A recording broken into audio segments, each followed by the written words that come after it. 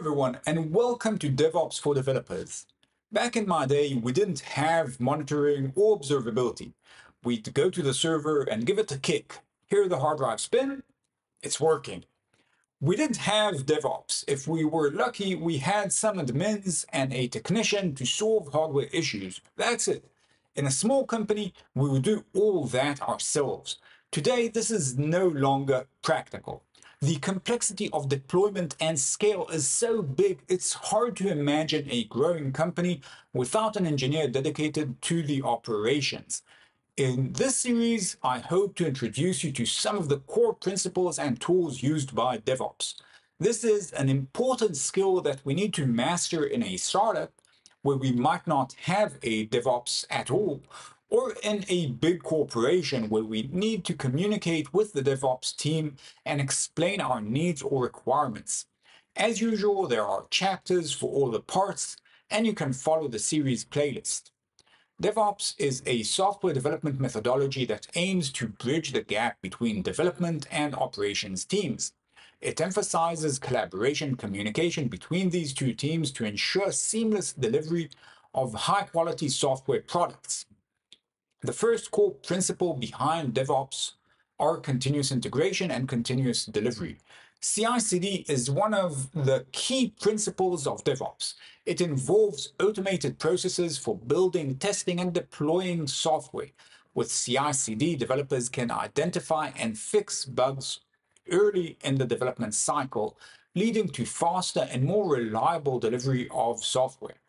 As a developer, CI/CD can help you by giving you a faster feedback loop, easing the process of changes to the code, and real-time results. This helps you identify and fix any issues, which saves time and ensures that your code is always in a releasable state. Notice that CD stands for both continuous delivery and deployment. This is a terribly frustrating acronym. The difference between the two is simple though. Deployment relies on the delivery. We can't deploy an application unless it was built and delivered. The deployment aspect means that merging our commits into the main branch will result in a change to production at some point without any user involvement. The second principle is automation. Automation involves automating repetitive tasks such as building, testing, and deploying software. This helps to reduce the time and effort required to perform these tasks, freeing up developers to focus on more important tasks. As a developer, automation can help you by freeing your time and allowing you to focus on writing code rather than spending time on manual tasks. Additionally, automation helps reduce the risk of human error, ensuring that your code is always deployed correctly. The third and final principle are collaboration and communication. DevOps emphasizes collaboration and communication between development and operations teams. This helps ensure that everyone is on the same page and working toward a common goal. It also helps reduce the time and effort required to resolve any issues that may arise. Recently, there's been a rise in the field of platform engineering. This is somewhat confusing as the overlap between the role of DevOps and the platform engineer isn't necessarily clear. However, they are two related but distinct fields within software development. While both are concerned with improving software delivery and operation process, they have different focuses and approaches. Platform engineering is a discipline that focuses on building and maintaining the infrastructure and tools required to support the software development process. This includes the underlying hardware, software, and network infrastructure, as well as the tools and platforms used by the development and operations teams. In other words, DevOps is concerned with improving the way software is developed and delivered, while platform engineering is concerned with building and maintaining the platforms and tools that support that process. While both DevOps and platform engineering complement each other, they serve different purposes. DevOps helps teams to work together more efficiently and deliver software faster, while platform engineering provides the infrastructure and tools needed to support that process. When learning DevOps, it is important to have a solid understanding of the tools and techniques commonly used in the field. Here are some of the most important tools and techniques to learn. Understanding how to use version control systems such as Git is a key component of DevOps. Version control systems allow teams to track changes to their code, collaborate on projects, and roll back changes if necessary. I assume you know Git, and I won't cover its basic semantics, but in this video we will discuss some of the important aspects of version control. CI/CD tools are at the heart of DevOps and are used to automate the build, test, and deployment of code. Popular CI/CD tools include Jenkins, Travis CI, Circle CI, and GitLab. I will focus on GitHub Actions. It isn't a popular tool in the DevOps space since it's relatively limited, but for our needs as developers, it's pretty great. Infrastructure as code tools let us manage our infrastructure as if it was source code. This makes it easier to automate the provisioning, configuration, and deployment of infrastructure. Popular IAC tools include Terraform, CloudFormation, and Ansible. I also like Pulumi, which lets you use regular programming languages to describe the infrastructure, including Java. Orchestration refers to the automated coordination and management of multiple tasks and processes, often across multiple systems and technologies. In DevOps, orchestration is used to automate the deployment and management of complex multi-tier applications and infrastructure. Popular orchestration tools include Kubernetes, Docker Swarm, and Apache Mesos.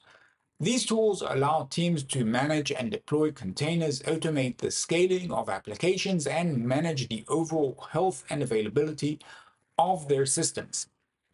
Monitoring and logging tools allow you to keep track of the performance and behavior of your systems and applications. Popular monitoring tools include Nagios, Zabbix, and New Relic. Prometheus and Grafana are probably the most popular in this field in recent years. Popular logging tools include ELKstack, Elasticsearch, Logstash, and Kibana, Graylog, and Fluent.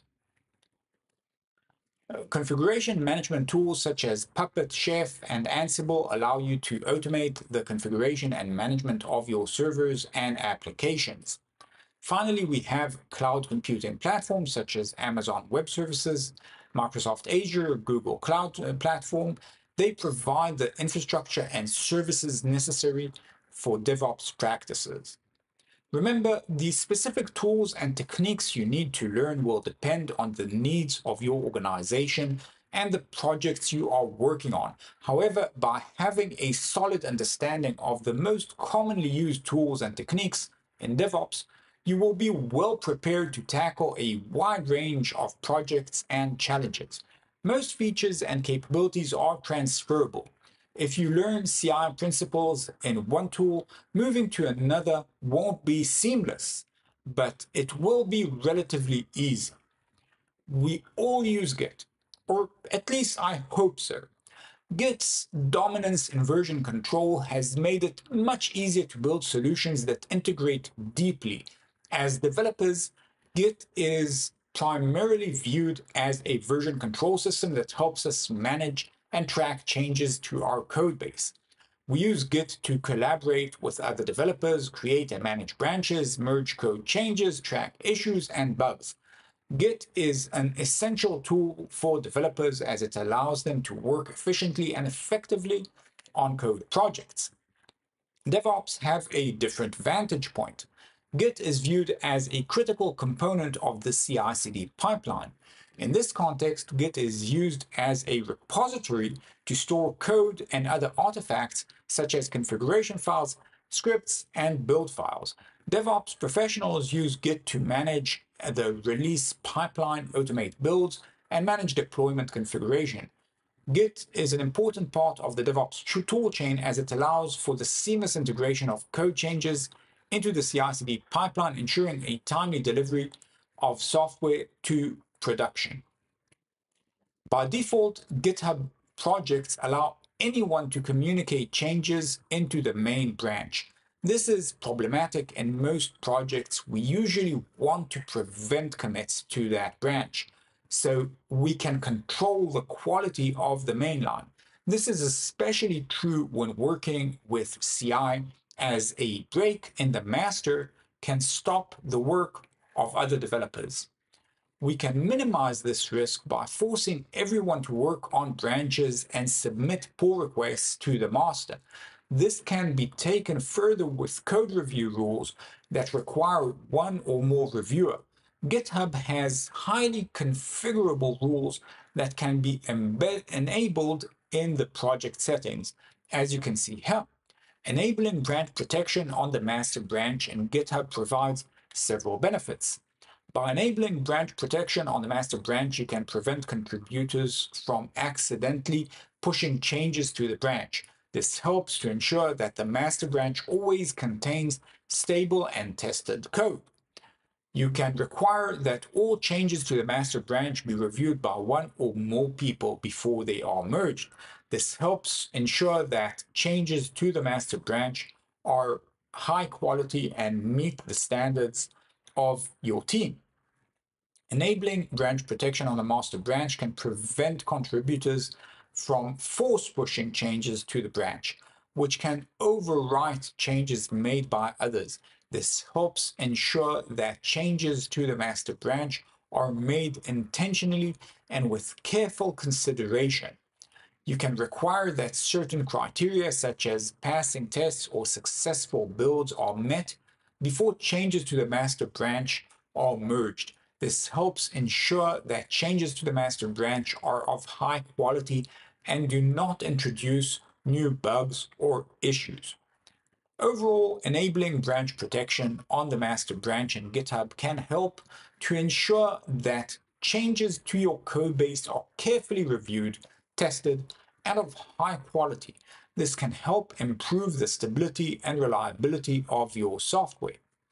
As developers, we find that working with branches and pull requests allow us to collect multiple separate commits and changes to a single feature. This is one of the first areas of overlap between our role as developers and the role of the DevOps. Pull requests let us collaborate and review each other's code before merging it into the main branch. This helps identify issues and ensure that the codebase remains stable and consistent. With pull requests, the team can discuss and review code changes, suggest improvements, and catch bugs before they reach production. This is critical for maintaining code quality, reducing technical debt, and ensuring that the codebase is maintainable. The role of DevOps is to tune the quality versus churn. How many reviewers should we have for a pull request? Is a specific reviewer required? Do we require test coverage levels? A DevOps needs to tune the ratio between developer productivity, stability, and churn. By increasing reviewer count or forcing review by a specific engineer, we create bottlenecks and slow development. The flip side is a potential increase to quality. We decide these metrics based on rules of thumb and best practices, but a good DevOps engineer will follow through everything with metrics that help an informed decision down the road. For instance, if we force two reviewers, we can then look at the time it takes to merge a pull request, which will probably increase. But we can compare it to the number of regressions and issues after the policy took place. That way, we have a clear and factual indication of the costs and benefits for a policy. The second benefit of pull requests is their crucial role in the CI/CD process. When a developer creates a pull request, it triggers an automated build and testing process, which verifies that the code changes are compatible with the rest of the codebase and that all tests pass. This helps identify any issue early in the development process and prevents bugs from reaching production. Once the build and test processes are successful, the pull request can be merged into the main branch, triggering the release pipeline to deploy the changes to production. I will cover CI more in depth in the next installment of this series. I feel that discussion of DevOps is often very vague. There are no hard lines between the role of DevOps and the role of developer, since they are developers and are a part of the R&D team. DevOps navigate over that line between administration and development. They need to satisfy the sometimes conflicting requirements on both ends. I think understanding their jobs and tools can help make us better developers, better teammates, and better managers. Next time, we'll discuss building a CI pipeline using GitHub Actions, working on your artifacts, managing secrets, and keeping everything in check. Notice we won't discuss the continuous delivery in great detail at this stage because that would drag us onto a discussion of deployment. I fully intend to circle back to it and discuss CD as well once we cover deployment technologies such as IAC, Kubernetes, Docker, etc. Follow through the videos to check out the full course. If you have any questions, please use the comment section. Thank you.